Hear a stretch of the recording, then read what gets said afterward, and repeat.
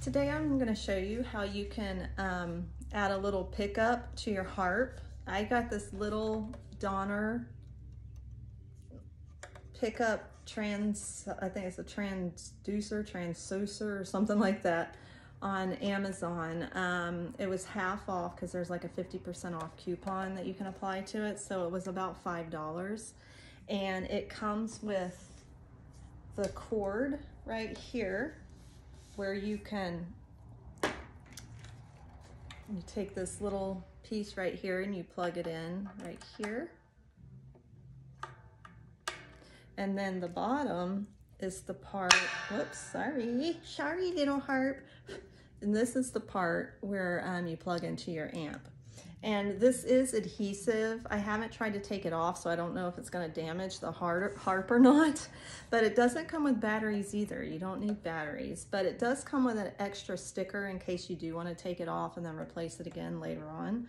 But I also got this little Honeytone mini amp, and it has a little clip on the back where you could stick on your belt buckle or your pants right here.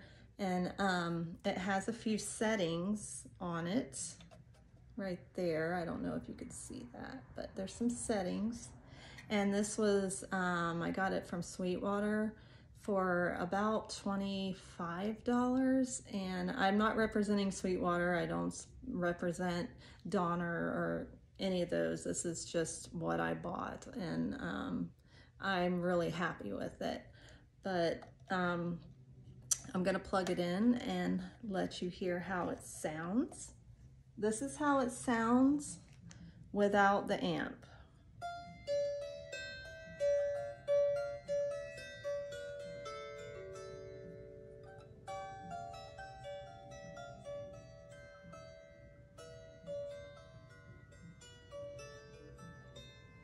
And then now I'm gonna plug in the amp. If it starts to screech, it's because the harp is too close to it, but I'll try not to have it screech.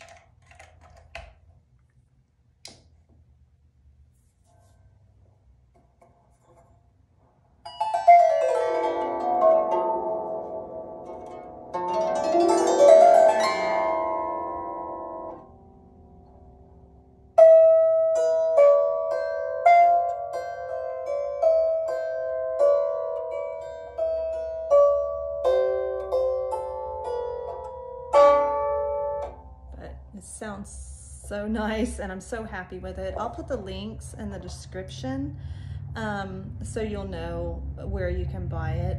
And it's not going to be an affiliate link. I'm not going to get any credit for you buying it or anything.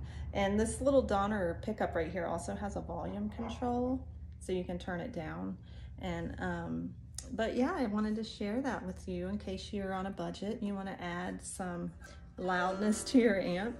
The Honeytone does take batteries. I believe it is a 9-volt, so you will need to have batteries for that. But I just thought I'd share it with you, and I hope you enjoy it as much as I do.